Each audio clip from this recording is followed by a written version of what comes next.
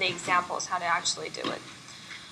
So the whole purpose of doing these adjustments is because we're getting to financial statements, and financial statements are typically given out on a yearly basis, quarterly basis. These are required by GAAP, by SEC. The public traded companies has to give out statements every quarter and also an annual statement at the end of the year. But other interim periods is also possible. So companies can decide to also disclose monthly statement. As each and every month goes on, summarize the business activities for a month period and disclose monthly statement. So that's not required, but they can voluntarily disclose additional information for shareholders. So whenever it gets to issuing these statements, that's the time when some of the adjusting entries need to be made. So we'll be talking about this later on. The purpose of introducing this is tying to the accounting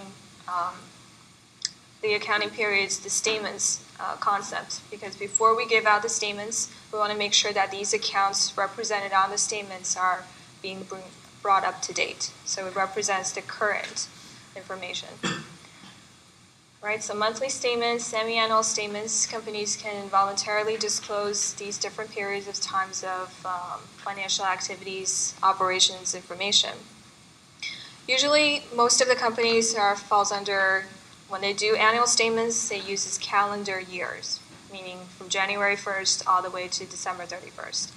Now, some of the retail stores, they are considered more, they have busy seasons at the end of the year because of Christmas, New Year's.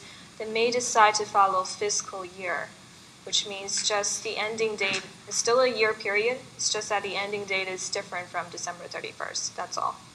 So they can start the statement February 1st and then end it the following year, January 31st. So the annual statement always covers 12-year period. It could start from January 1st. It can also start from other dates, but as long as it's 12 months, then that's okay.